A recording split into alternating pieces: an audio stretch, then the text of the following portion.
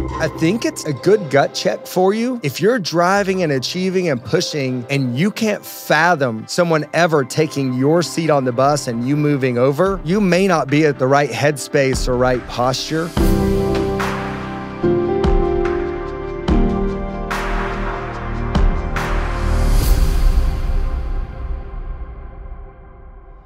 Welcome to Dreamers and Disciples. We have Frank Bealer on the show today.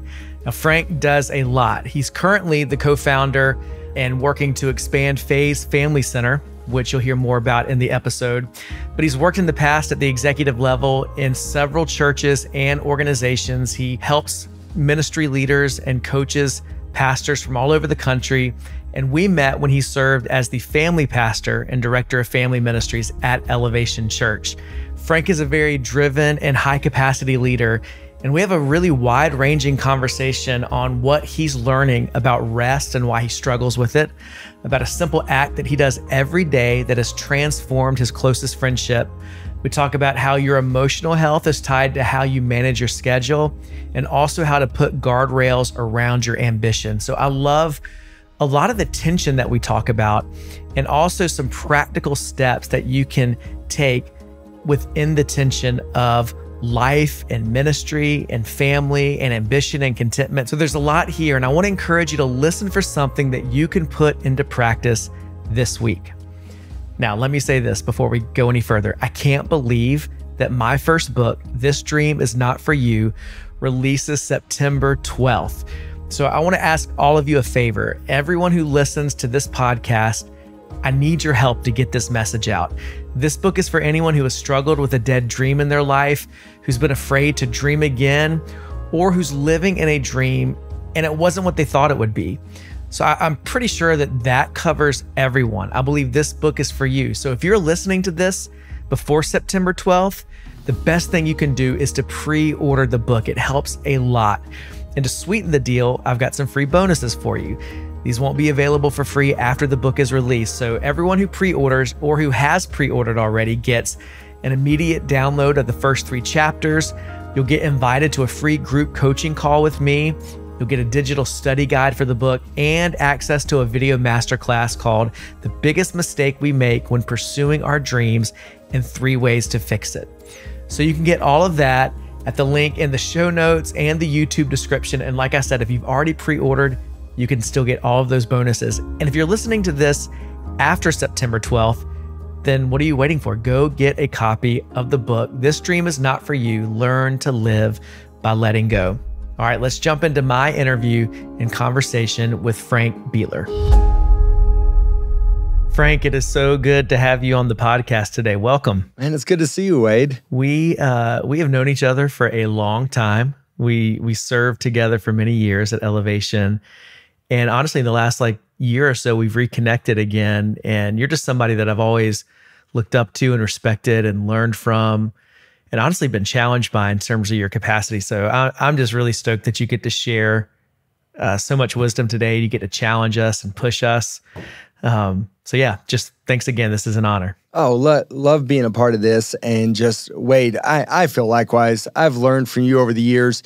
You've helped shape my character and approach to ministry in more ways than you realize. Your posture, your warmth in navigating difficult conversations is something that I needed. Certainly when we first met, somebody to help me knock off the edges, because I was so passionate and so fired up about where we were going. I had to learn, how do I get there without running people over, because I was so energized by it, but then also how to do it in such a way that was just a breath of fresh air when I walked in the room, not just always intensity. And I still navigate that today, of how do I be a breath of fresh air, but also bring vision and push. And you've really helped be one of those key leaders to knock the edges off. And I don't know that I've got it figured out yet, Wade, but I'm trying. So thank you. Well, thank you. I've had to learn over the years how to get a little bit more edge sometimes. There we go. Meeting in the middle. Well, I always start out these episodes with this simple question, and take it wherever you want to take it. But what are you dreaming about right now, Frank? That's a great question. I recently reread the Parable of the Talents. And of course, it talks about the guy that got 1 talent that buried it in the sand. I don't think that's me. I don't think I'm wired that way. I don't think I'm a 5-talent guy either. I think I'm a 2-talent guy. I've been entrusted something. I'm trying to be a good steward with that. And I feel like the Lord is entrusting me with more. And I'm just trying to be faithful with it. And so for the first time in maybe a while, my dreaming is a little more broad than it used to be. My dreaming was always tied to whatever it was I was doing in the moment and just how can I do that bigger and better. And right now I'm in a season of going, Lord, I'm in this kind of different season of life where hopefully my wisdom is catching up with my energy. And so it's like, Lord, what do I do with this? How do I best serve the kingdom? And it may be doing more and better of what I'm currently doing, or it may be morphing into something else over the years. Wade, recently I was talking to an author, John Acuff. I think you know John or know of John. John and I were talking, and he threw out this idea that I've really embraced. It's been part of my dreams. He said, hey, Frank, I think we should be early to our 50s. And what he meant by that was this idea that, like, here we are in our low 40s, almost mid 40s. And he said, hey, at 50 is where wisdom and energy kind of are at a perfect mix. You still have plenty of energy to do great work, but the wisdom and of time and just mistakes have caught up to filter some of that. And he's like, what if we get there early?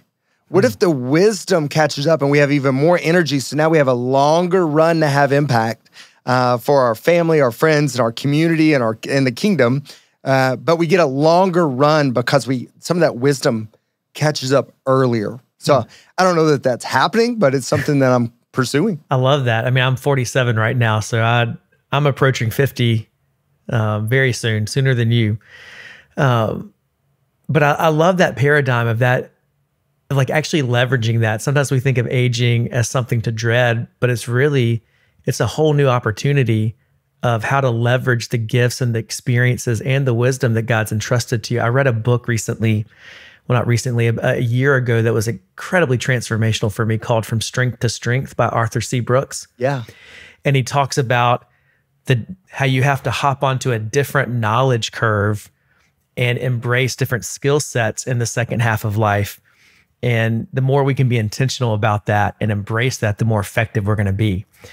So what is that looking like for you right now in your day-to-day? Because you are an incredibly productive person. Ever since I've known you, you have multiple jobs, multiple responsibilities. You are a family man. That's a huge priority to you.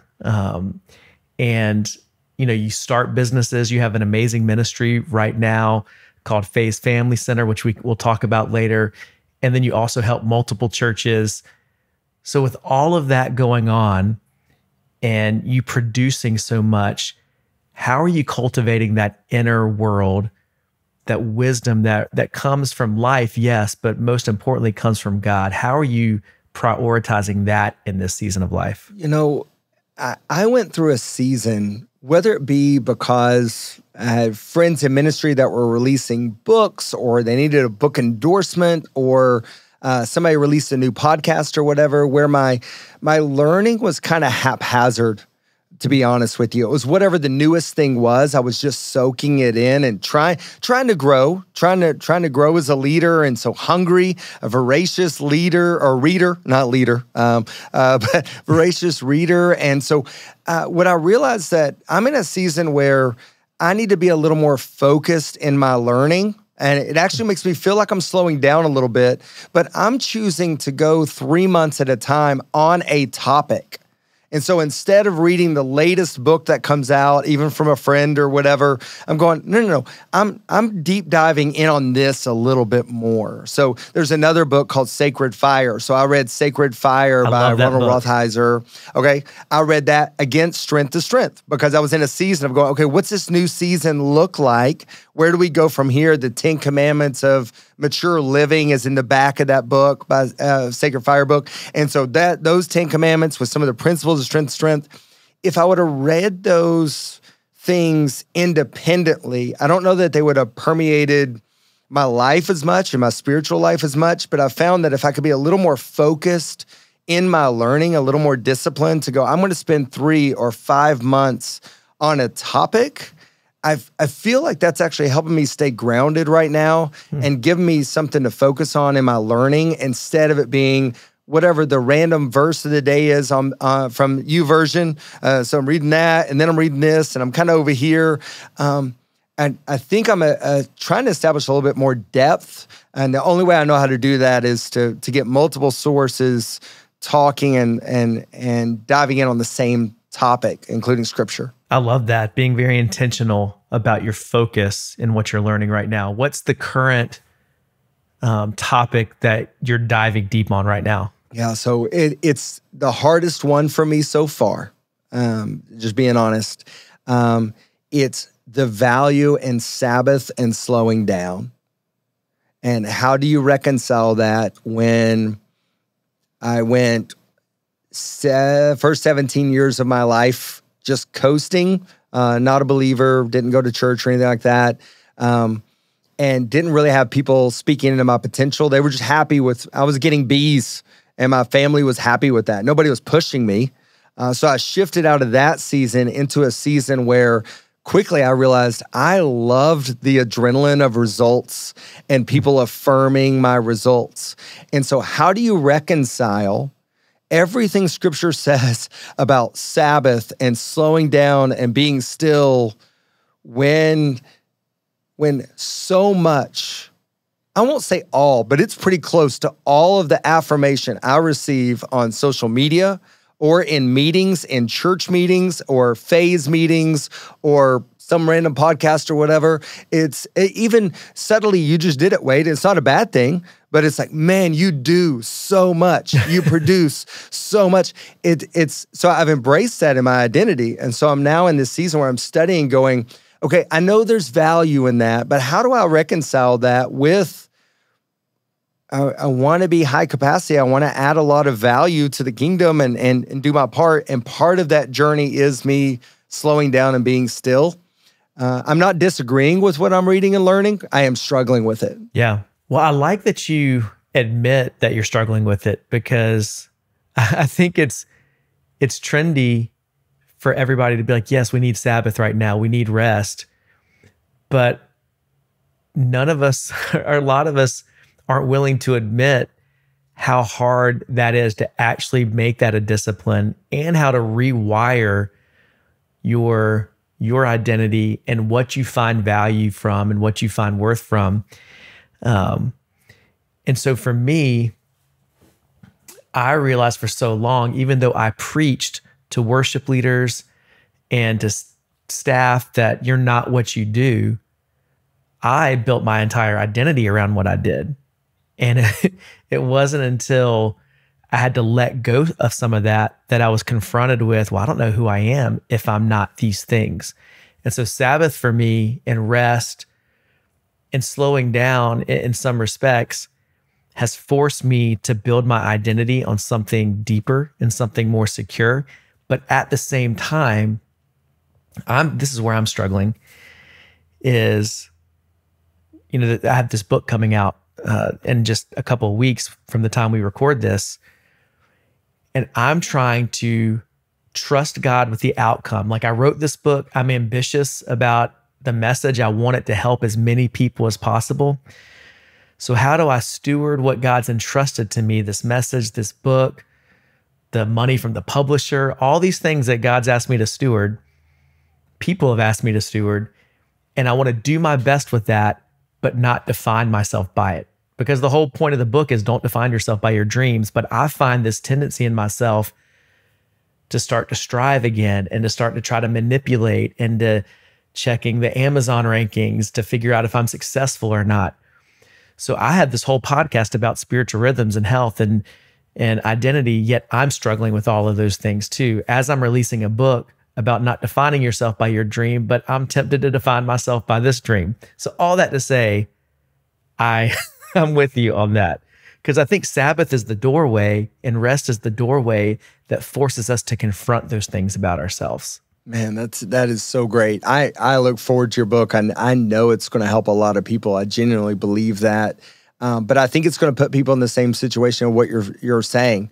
They're now going to have to come face to face with going, how much is enough Where do I stop? How do I keep pushing? When I break through a goal, do I keep pushing harder? If I don't reach my goal, do I push harder? Where do I kind of let God just take over? Where do I say, I just need you to bless this? I brought the best.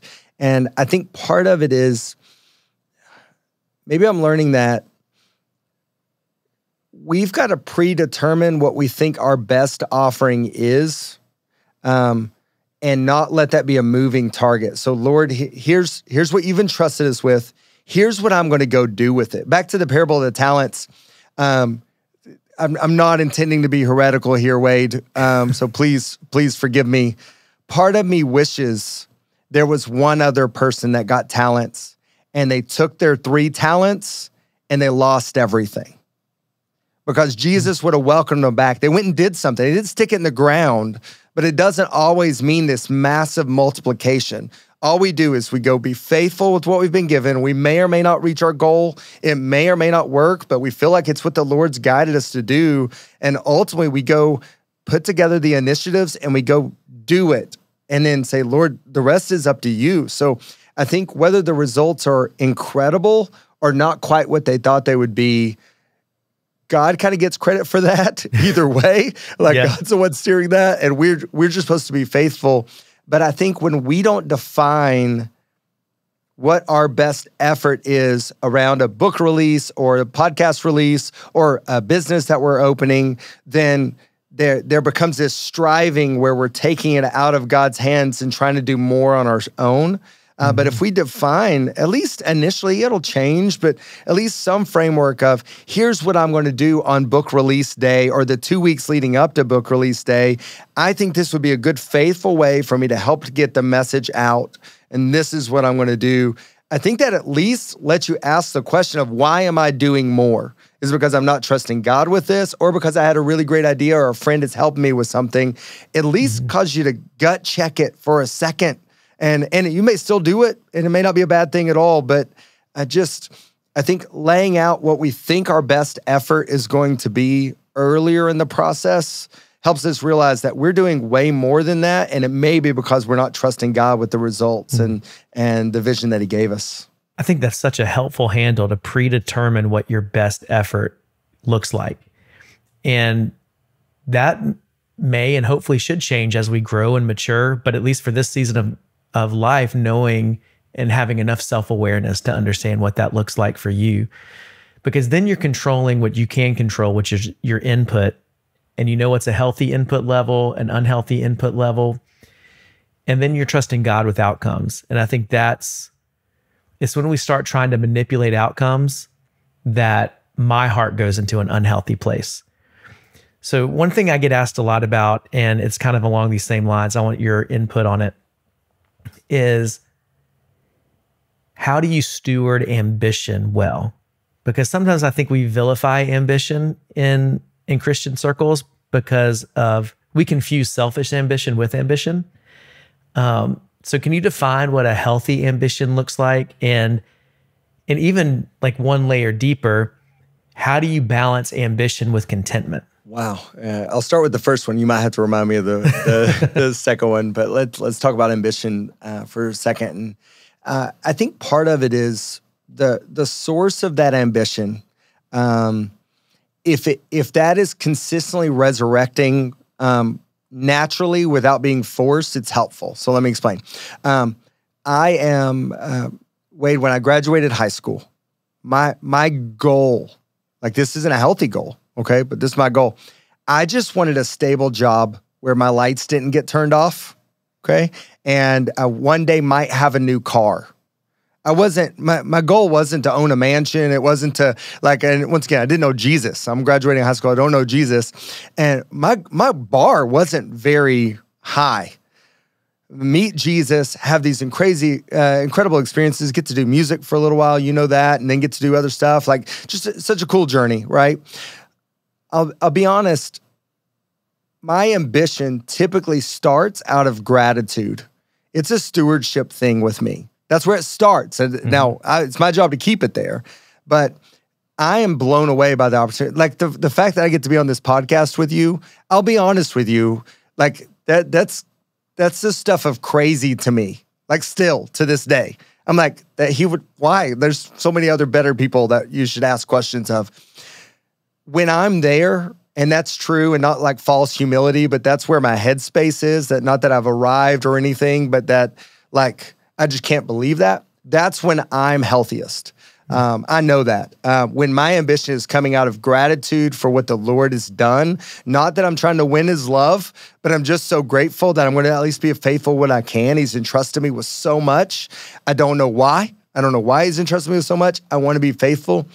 I think it does help me keep a healthy throttle to some measure when I do that. And for some people, it may not be, it's not that they're not grateful, but there may be another kind of value in their faith journey that shows up that really resonates with them. And ultimately, it's being grateful for the grace and mercy that God's given us. But that special kind of nudge in your relationship with God that you're like, wow, I'm so blown away by the rest that you give me, God, the fact that you allow this to happen, or your provision, or whatever it may be. And there's something that kind of is your calibration point. And in the thick and throe of ambition and drive, if that word or that truth keeps arising, I'm at a healthy place. Yeah. Like if gratitude keeps weaving in for me specifically, then I'm doing good.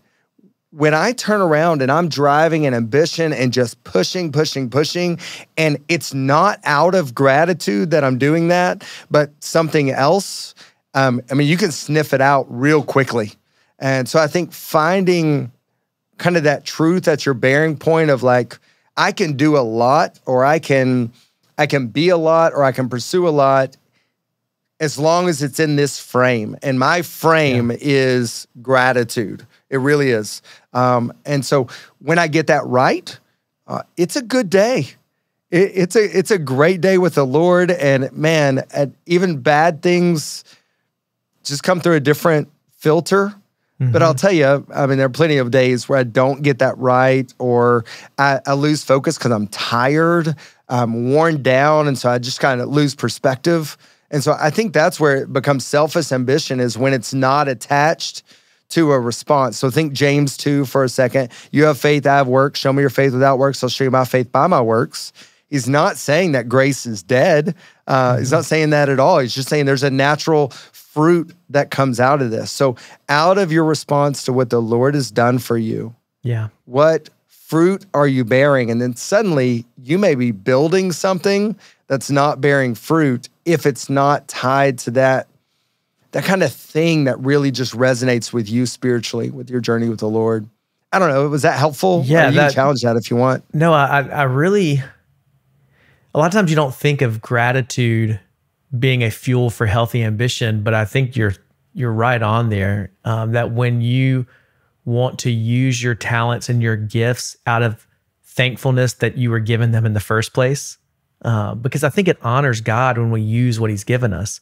So sometimes we hide what we've been entrusted with, and we claim it's humility, but it's really just fear, and it's insecurity, and we're afraid of failure when we step out. So I think that gratitude, I feel like gratitude is a good way. You've probably heard this quote before of ambition's not something to fight, it's something to focus. Well, I think gratitude and humility they're good guardrails for our ambition to keep it focused in the right place. So I really love that. What do you do though? Because I think this kind of leads into contentment. When you've been ambitious for something and you've been successful with it for a while, or you tried to launch the thing and it didn't work out, and you have to let it go. How have you found a way to steward your heart in times like that? Because you and I have a shared experience. If we've both walked away from something that was incredibly successful, that fueled our ambition, and the Lord led us into seasons of having to release that. What did you learn through times like that? Or maybe what have you learned through trying to launch something that didn't work? You're an ambitious person. How did you keep a healthy heart in that? First, I'll say I know I didn't always keep a healthy heart.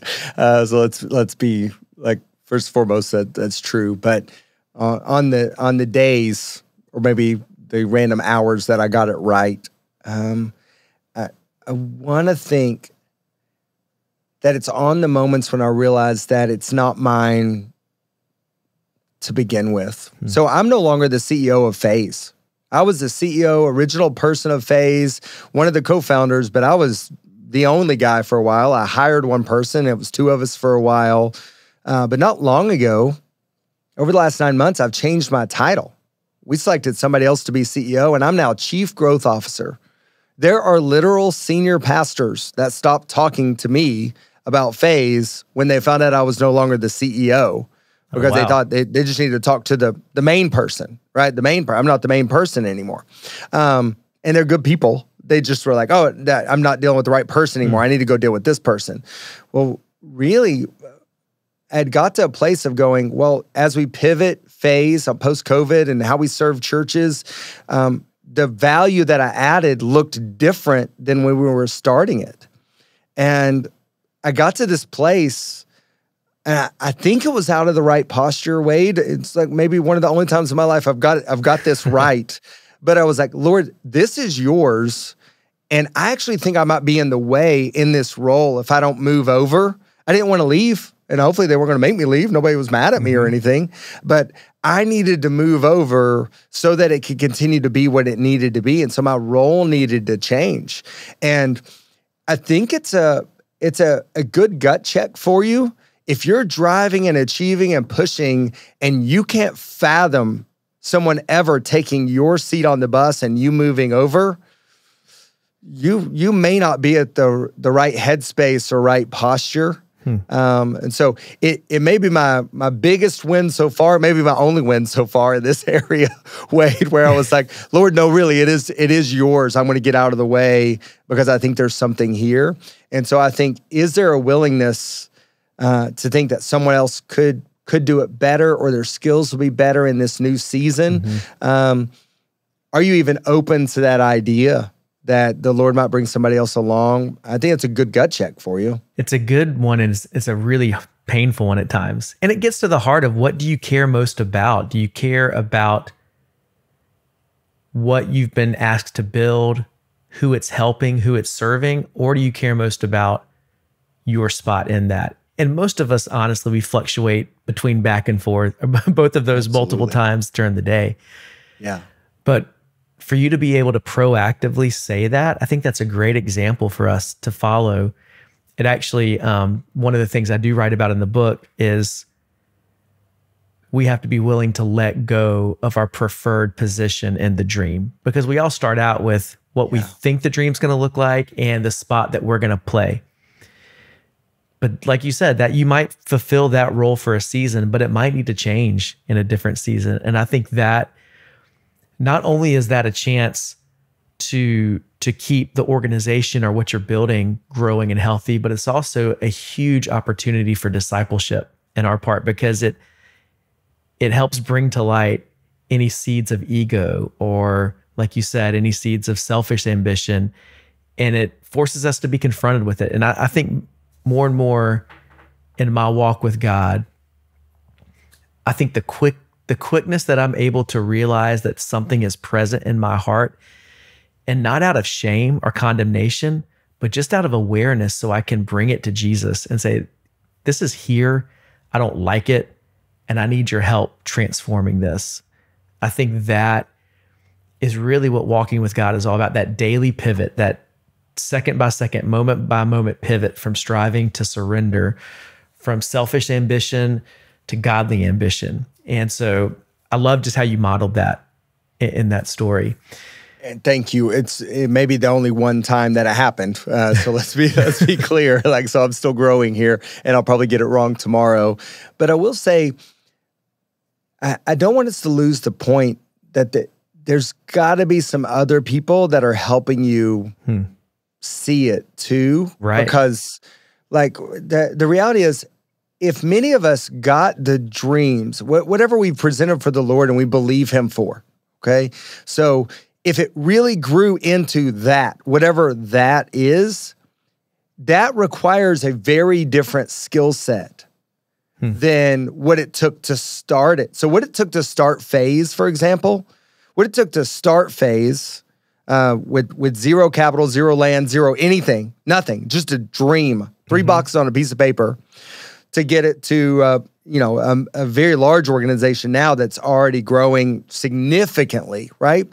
The leadership required is different. And there's this mindset that somehow the one that started it will lead it through all its iterations. And that's not always true. Now, sometimes that means building a leadership team around and everybody takes their piece. Sometimes it means that there's somebody, if we actually get the thing that we're praying for, someone else is going to be involved. I hope so. I hope the Lord brings the people. I'll never forget, I had the privilege of hosting Bishop Jakes when he had come up to Elevation one of the times. And he made this comment. We were standing in a lobby, and he made this random comment, or it wasn't random. It was very thoughtful. It felt random to me at the time. I didn't know the significance of it. Let me rephrase that. We're standing there. We're having this great conversation about church growth and just kingdom impact.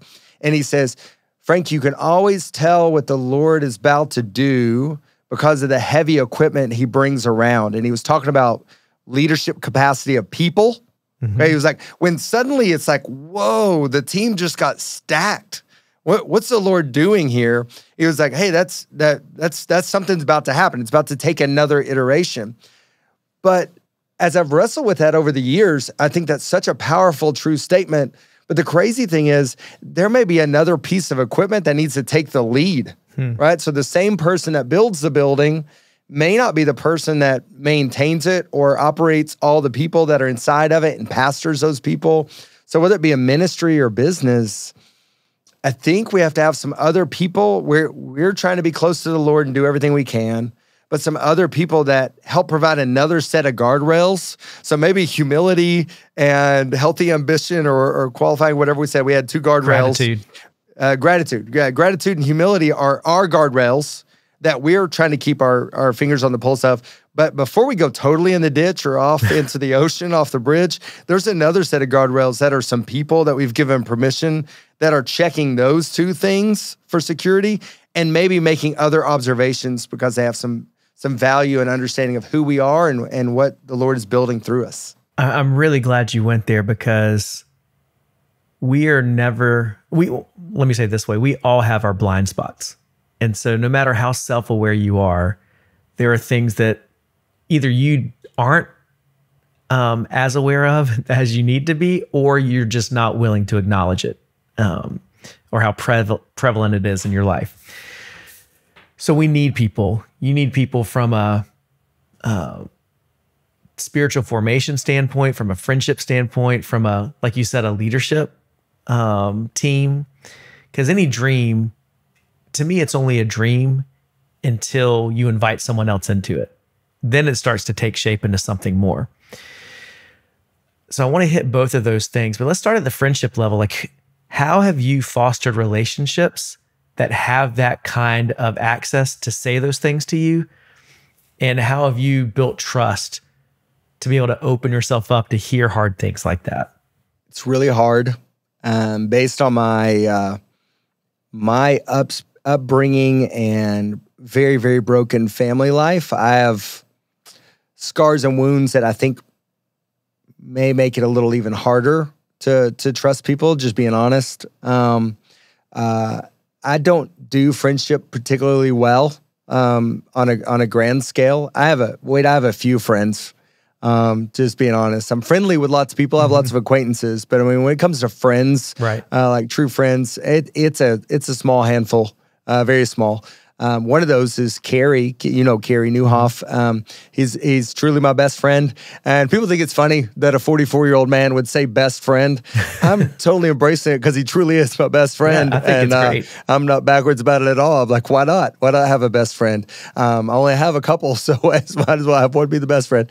But Carrie started, uniquely enough, while I was at Elevation, he was blogging, and I just thought he was a great thought leader. And so I would comment on his blogs, and he was intrigued that somebody at Elevation was commenting on his blogs. And it started what quickly became like a mentoring relationship. And I would meet him once or twice a year. I'd bring my journal with notes and questions and just leadership advice.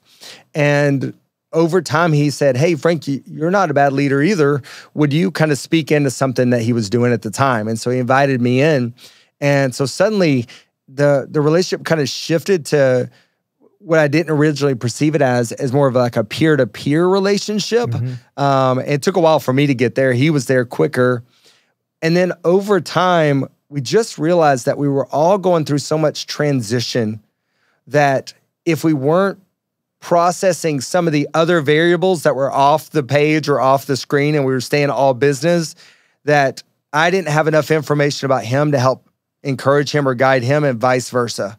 So the personal came over time when we quickly realized this wasn't some temporary friendship, but this could really be something. And so we started to kind of talk about personal because we knew personal and spiritual affected professional. And then during COVID, we just weren't seeing each other as much because we were all speaking at the same conferences. So we saw each other a lot and we didn't have to try. Suddenly during COVID, we couldn't see each other. So we started texting each other. And at first it was just texts, just talking and we'd jump on the phone or whatever. But then we started texting every day. And in fact, we did it again this morning. 3 things: the best, the worst from the previous day, and one thing to pray for the next day. And I'll tell you, when you do the same thing over and over again, you don't want to say the same thing over and over again. And so it kind of inspires and facilitates, I don't know that we had a strategy around it, but it facilitates some more vulnerability. Otherwise, you're saying the same thing. A very productive day yesterday. That was the best. Really? That was your best from the day? And are you going to say that every day? Either not productive is the worst or very productive is the best. So it kind of challenged you to, or certainly challenged me to think about the day, to reflect on it a little better. And what has happened over time has been every once in a while, we'll say a worst or a prayer in our text, and it does not get a reply, hey, praying for you. It gets a phone call because now we know even the tone of that text or that one thing is like, wait a second, oh, that's come back up again. I thought we had gotten away from that. We need to check in on that, whether it be business or personal. And so it has taken our relationship, I believe, to just a whole nother level of friendship. And along the way, there are constant reminders by each of us asking us to say, do you see something in that? Was there something off in what I said that you want to speak to? Or just ask a question. Doesn't mean I'm wrong or terrible, but will you just push in? I will say, and I know this is kind of a long response, Wade. No, it's great.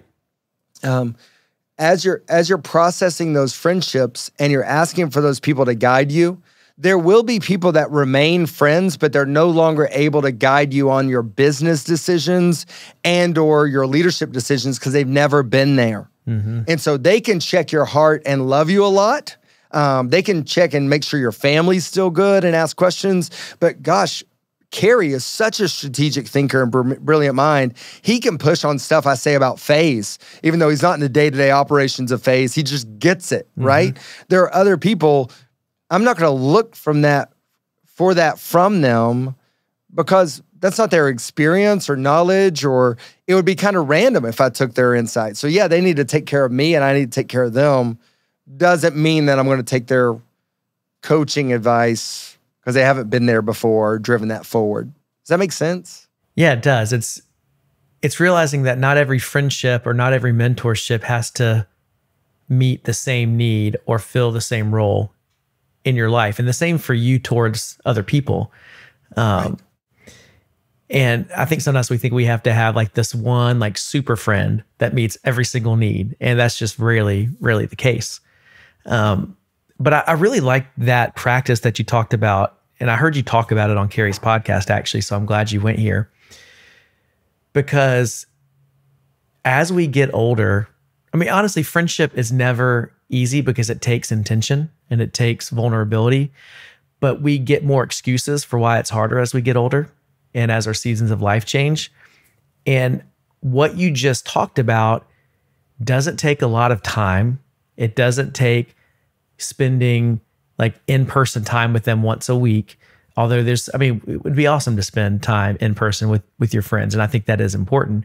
But you're talking about a daily text that shows value, that shows intention, and that causes you to just take that step towards vulnerability and to see what it's done for your friendship. I think it's convicting for me because I can make all those excuses of, oh, I'm too busy today, but I'm never too busy to send a text. It's just a matter of what's actually important to me. And you and Carrie have said, no, this is a value for us. So I think that's a takeaway. Anyone listening can figure out, what does that look like for you? What does that look like? Who are the friends that you're going to prioritize no matter the season of life you're in, no matter your schedule? Like, this is your one or two that I'm going to open everything up to. So thank you for challenging us with that. Yeah, thanks, Wade. It's been a game changer for me. And if you were to have Jess on, my wife, like she would say the same thing, like that daily text matters, and it's been good. I'll tell you, there's been plenty of times where I've typed a response and then deleted. Like, I typed something, I was like, no, there's nothing there. Yeah. Those were words, no. That's not the friendship or relationship we have. I'm not going to throw that one out there of just some random statement. Worst, the flag of my mailbox is faded and I need to paint it. I noticed that yesterday. That's the actual thing. And so I was like thinking that is not going on the worst category. Like, that's not where we're at. Mm-hmm. But I'll tell you, sometimes those kind of things that are just so superficial and don't matter, it's easier to answer those than to say something else that you got wrong with your kids or something you need to navigate. But I tell you, typing it does put a layer, that weird kind of layer of accountability to, like, if you just read it before you hit send, sometimes you're like, no, that's not what this is for.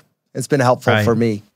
So is that like a morning text? Is it a long text? Is it short? Like, what does that look like? Yeah. So most days I would say it's a short sentence for 2 out of the 3 items for each of us. Mm-hmm. So our best might be like, Carrie has had some time off, and so he's hitting the ground running again. And he's got lots of stuff to catch up on and content and interviews and stuff like that. So best maybe, man, I told you yesterday, prayer was, I need to have a productive day because I got a lot going on, and gosh, everything fell in line. That's awesome. So he may say, hey, met all my goals for the day. That may have been a huge relief for him because that's going to change the whole week. So it might be super short. Typically, there's one thing out of the 3 that we're processing via text. And so it may be 2 or 3 or 4 sentences long, while the other 2 are super short. Oftentimes your worst is like what you say for the prayer. It's like what I just said. It's it's a thumb up toward the what I said was worse. That's my prayer. Yeah, I don't need to recap it. But what I found is that there's the 2 short sentences for 2 of those items, and then there's the one kind of longer thing where we're excited. Best, something really cool happened. I got to hang out with a senior pastor and his wife in Austin, Texas on Monday or Tuesday night of this week, and it was truly the best. We spent a couple hours together, had a wonderful dinner, connected relationally, and I just went on and on about, like, it was great. No business being done, just relationally. It was just good. I think it was good all around, and so that was my best. Worst was, I get tired when I travel, and I knew I was going to bounce back on a flight the next morning, and I knew I was going to re-enter life here in Atlanta tired. And so that was the worst. And so prayer was, hey, be praying for me as I come in, that I keep a good attitude, that I don't lose perspective, because I know I'm going to enter the day tomorrow tired. Yeah. So, simple as that. Yeah, I think it's helpful for people to see what it looks like in real life for y'all. My goal now is for this interview to make your best list tomorrow. So I like that. I'll let you know. Okay, I'll let you me know. Day's not over yet. Or, hopefully it's not the worst. Fair enough. It's definitely not. Okay. Well, so if that's in the morning, talk about, because I do want to, you wrote a book, it came out several years ago, called The Myth of Balance. And you said your emotional health is directly dependent on how you manage your daily schedule. So obviously that text is part of your daily schedule in the morning. Yeah. Can you unpack what you mean by that and what have you found in your own daily schedule, whether it's how you start your day, but how do you keep your heart in a posture that lends itself towards health? It takes more work than I would like. I mean, to be honest, it shows up in the days where I don't put in the work in advance. But what I meant by that years and years ago when I wrote that in full achiever mode, by the way, full achiever mode when I'm cranking out that book, right? I'm driving an ambition and hopefully it's godly ambition, but I was just pushing. But what I was saying was that you can look at your calendar. So the whole book talks about calendar discipline and organize and understanding your kind of the rhythm of your days and where surprises come in and how you manage those. And what I was pointing out was that when you look at the day coming forward, you can know you've been around yourself long enough. You've been around 47 years, Wade, around yourself every day. And so you can look at the day ahead and have a good idea of how it's going to go. And so, for example, when we would have meetings with Pastor Stephen back in the day, and we'd be coming out of June break and coming back into July. Oh, yeah. If I know where you're going. We would have those 2 or 3 hour meetings, and they were freaking amazing. Like we had so much stuff, and the Lord had laid some stuff on his heart because he had some time to rest, and we were ready for the fall and revival or Christmas or whatever. I tell you, there were days where I would butt that meeting up to the next meeting and the next meeting and the next meeting. On that Tuesday, I would be full out, gave myself no breathing room to process what was coming out of that meeting, to see, first of all, is there anything I need to do that I can knock out right then? But just to give myself time to breathe, to process that, to think through it before I drop it on the next person down the line and kind of go through it. And so I realized that you can look at your calendar and go, I did not set myself up for success. And because of that, there's going to be meetings later in the day where I have an edge to me or frustration, not because Pastor Stephen did, not because that meeting went bad. It was a great meeting. We're looking ahead. We're excited. We're energized. But I gave myself no room. And so I was typically running out of that meeting late, trying to get to the next meeting, and was re-entering out of having a massive kind of like mind dump of information and perspective and vision, and I'm running into my next meeting. That is foolishness. And I would be like, oh no, I'm so efficient. I've got my schedule dialed. No. An efficient person would have room to process that and go, okay, what do I do with this? Even if it means all my other meetings are shorter or different. We have to know ourselves well enough to know, how are we entering family life in the evening? Do we need to give ourselves some more margin? When I land at 6 p.m., and know I'm going to hit Atlanta traffic on the way home, I always hit the Starbucks in the airport. Not because I want more caffeine. I know I'm tired, and I'm getting ready to re-enter my family. And so when I get there at 7:30, they're all home, or many of them are home, and I've got to hang out with them and be energized and awake and not be mopey and go sit on the couch and be tired, right? I need to look at the schedule and go, what am I entering into here? How can I be intentional about this? So sometimes meetings, we need to go, okay, how can we be intentional about how we're doing this? Otherwise, if we're not managing that schedule and looking at it, we're not going to be healthy. And so I could be totally energized by something that Pastor Stephen would say coming out of that June meeting into July, but that's not what it felt like on the other side to staff or even processing with my family, because it was more like a thing to do. And I'm just like kind of in a scurry mode because I gave myself no room to process. Yeah. And once again, I think that's foolishness. And so that's what I was recognizing in that season. Well, it's interesting. I hope that makes sense or helpful. It does, because we end up blaming the wrong thing for our edge or our frustration or our irritability when it wasn't necessarily what we were coming out of. It was our own lack of discipline and stewarding our energy well, or like you said, the self-awareness to know this is how I respond to things, and this is what I will need to be the best version of myself. And sometimes you can't control that. Somebody's listening to this and they're like, I'm not in control of my meeting schedule at work. But there are things that we can, like small things sometimes that we can do just to give our hearts and our minds and our energy a reset. I've talked about this on here before, that one of the most helpful things for me, my last year on staff at Elevation, was just at lunch, I'd walk around the office when I was able and just be silent and pray the Lord's Prayer. And that was it. And it was just like a reset button that helped me. It reminded me of, number one, who was in charge of my day, what kingdom or whose kingdom I was trying to build. And it just gave me a chance to just give stuff back to the Lord. And so, yeah, what are those small things in our days that we can do to manage our energy and our soul well? So just kind of almost to bring this whole thing full circle, what are you doing right now in your schedule for your soul? Like, we've talked about rest. What does that look like for you? What does your time with God, prayer, look like? Maybe it looks different every day, but just if we were going to get a snapshot into the private life of Frank Bealer, as much as you're comfortable sharing. Sure. I'm super comfortable sharing, Wade. So it's scripture in the morning, and typically a short prayer, because now I have little ones and older ones. You know this, we have a lot of kids. So my early time, it was easier when I just had teenagers. Now that we have another little one, so they're up early, so that kind of messes with it a little bit. So it's more scripture and maybe a little less prayer in the morning than I was having, because it's just a different season. So now I've had to hijack my drive time to be less podcast and more worship music and or silence, prayer time with the Lord. There's a great book Tyler Stanton released, Praying Like Monks, Living Like Fools. Yeah. Great book. I love it. And it really kind of gut checked me on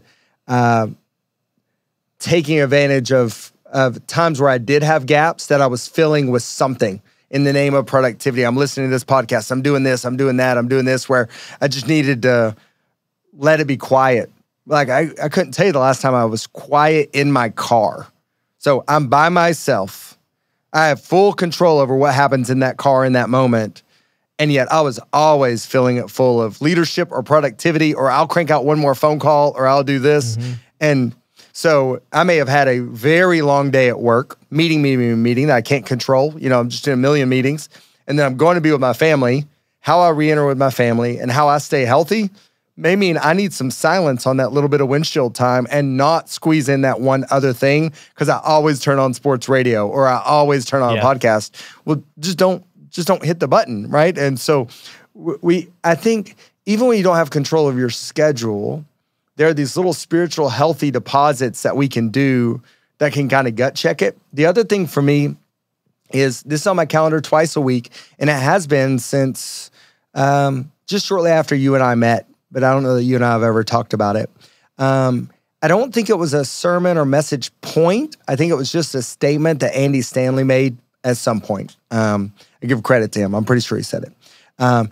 He said, "It's not my job to fill your cup. It is my job to empty mine." And I can't tell you the context of what the message was or anything else, but what it's meant to me is on my calendar, I have 2 appointments per week that start with the letters EYC. So it's EYC : and then it's a person's name. And what that is that stands for empty your cup. And it's me connecting and serving someone that can do nothing for me in return. There's no agenda. They can't buy anything, can't do anything, can't be, oh, well, in the name of Jesus, we're doing this, but really it's this. It's not a coaching call. It's nothing. It's just somebody just to serve. And I will tell you, when I see those calls barreling down on my calendar and I've had a very long day, they are great recalibration points for my spiritual health, because I've got to shift posture. And it is not my place in that moment to unload on them all the things that I'm carrying. I'm actually trying to take something off of them. And more often than not, it puts a lot of my frustrations, stresses, concerns in a whole new perspective when I hear what they're navigating and dealing with. So I've just said in perpetuity, I'm going to have at least 2 of those per week on there. Sometimes they're on drive time. Sometimes they're in the middle of the day and they're coffee. One's tomorrow at lunchtime with a guy that I'm meeting with. Not part of my job description, not somebody, like I said, that can do anything. That's been part of my spiritual health and rhythm that's been really important for me. I mean, I think that's a really beautiful thing to have on your schedule every week, because you're right. We can turn everything we do into a transaction. I'm doing this for you because yes, there's some good motives in there, but I also want you to do this for me. But to do something that, no one can pay you back for, that aligns our hearts with the heart of Jesus, and it cultivates humility. It's not something you're posting about, but it's something you're intentional about. And that's, if I had to sum up everything we've talked about in this conversation, it's the power of intention. Like, you're intentional about those texts with Carrie in the morning. You're intentional about the EYC meetings. You're learning to be intentional with the drive time in your car. And I think there's so much power when we take ownership of our lives and realize that no one else is going to steward our life in God and with our family, in our relationships, and with our soul, but us. Like, that's what God's entrusted to us, and we've got to move to being good stewards of that. So I think you've shared so many things that'll practically help us and challenge us. So thank you for that, Frank. Yeah, thanks, Wade. I had one other thought. When it comes to tithing, we have this 10%, this clear scriptural reference. It's like, okay, I know how much to give, how much to be a good steward. And when I teach that to kids, I've taught it while I was at Elevation to kids or anywhere else, I'm like, God can do more with your 90% than you can do with your 100%. Unfortunately, that truth doesn't typically permeate our jobs and the way we approach our jobs, our ambition, our career. And so we're like, no, I'm going to give 110%. I'm going to push. And somewhere along the way, I think we're well served when we get to recalibrate. I don't know that we can stay there all the time. It's hard. But if we can just recalibrate to go, I actually believe that if I make my spiritual health and my relationship with the Lord a priority, any, in air quotes, lost time that I had in productivity, the Lord's going to make that up, or it didn't matter anyway. Yeah. And so I think just having some perspective, and that may not mean in your 40-hour work week, you get to blow off a day of work. That may not be an option. But I think there's a mindset there that maybe we could all lean in on to go, where are we not taking that same approach? We may say it with our finances, but we're not doing it with our lives and our effort and work. I really appreciate your heart, Frank. I love that you're on this journey of being a high achiever, a high producer, but also you're wrestling with what it looks like to rest and to trust and to be still. And I think that vulnerability is it helps us realize that we're not alone in trying to figure out that tension for ourselves. So tell people just real quick before we sign off how they can follow you. You've mentioned Phase a couple times. Tell us just a little bit about that. Yeah, I'm on all the social medias, F. Bealer. Like, I just share usually stuff about my family or ministries I'm blessed by and or books that I've really enjoyed reading and learning from. Phase is, we're just trying to serve churches. It helps churches with their multi-use strategy to do two things: create greater community impact and improve stewardship of their facilities. So think not just using your church on Sunday mornings for 5 hours or whatever, and then Thursday night worship rehearsals, but how do we have preschool or events happening during the week or co-working operations that can help fund ministry, but then also engage the community different and make the church, again, a community hub. And so you can find out more about that at phase.center/partners. But that's just the way we're coming alongside churches. Some churches will partner with us. We have churches all over the place that are signing up to be a part of Phase. But then some churches, maybe it's not a fit or whatever, but there's some resources that we can just give them and serve them to help them on their journey, whatever that looks like. We're happy to do that. And so it's been a total blessing to be in a season to take all the learnings from Elevation, some business career stuff before that, and kind of reconcile them together to go, how do we serve churches in a really unique way when it comes to stewarding their space for kingdom impact, both stewardship and, like I said, just reaching their community and sharing the gospel. I got a chance to glimpse what you're doing through Phase earlier this year when I went to an event you were having for churches. And I left so inspired of just a new way the church can be a light in the community.